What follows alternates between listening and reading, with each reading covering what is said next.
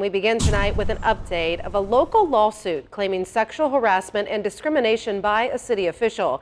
This being the case of Sierra Fox, a former West Union police officer.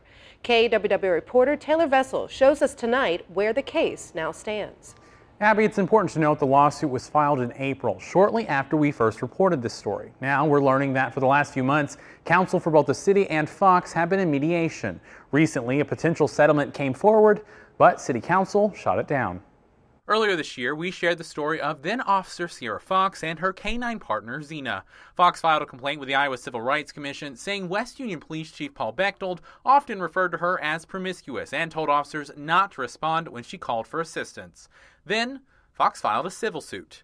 Since updates have been minor, now we've learned that attorneys have been in mediation seeking a settlement. In a redacted letter, Fox's attorney says they initially proposed roughly $1.3 million as a settlement.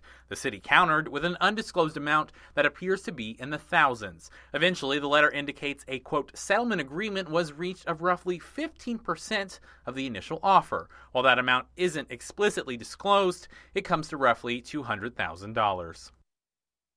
Now, attorneys for the city deny a settlement was ever agreed upon, rather that they would take the proposed settlement to city council, who rejected it. They also claim that Fox's attorneys are attempting to try this case in the court of public opinion and that, quote, the city declines to participate in this charade. Abby?